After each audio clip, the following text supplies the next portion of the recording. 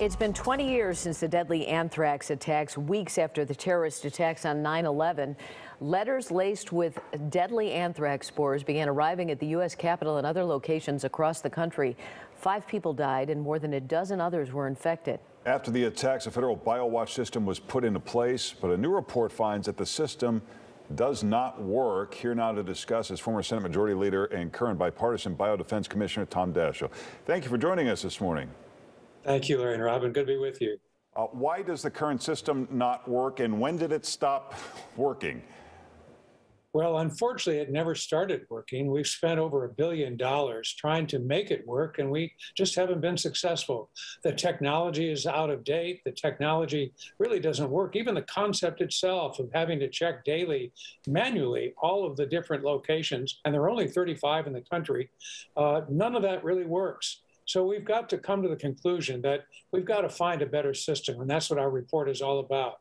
We lay out a process by which we phase out or virtually eliminate BIOWATCH and come up with a new process that recognizes the importance of research, development, and deployment for a national system, not just one that's located in 35 places around the country. So realistically, what is the plan that could be implemented, in your opinion, that would prevent this from happening again?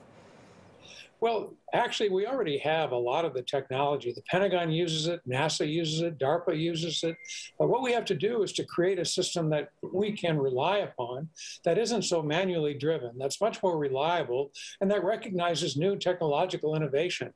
We've seen a lot of technological innovation over the last 20 years. We just haven't employed it here. So is the plan to lobby Congress for more money to develop this system? Is that why you're doing local interviews? Is there not bipartisan support for these preventative measures? Well, the commission doesn't lobby Congress. We don't have that responsibility, but we do have a responsibility to inform Congress, to inform the administration, to raise the issues publicly across the country. That's what the report does, and that's really what we're hoping to do today. To explain it to the everyday person, though, what kind of stuff would you see in everyday locations to keep this from happening? I remember back in the day, the mailroom was just handling mail with gloves. So what is ideally, will be in place in the average business? Well, we've got to recognize that the whole question of biological threats now are even greater than they were 20 years ago. So what we need is a capacity to recognize those threats, to detect them, and to preempt them before they become catastrophic.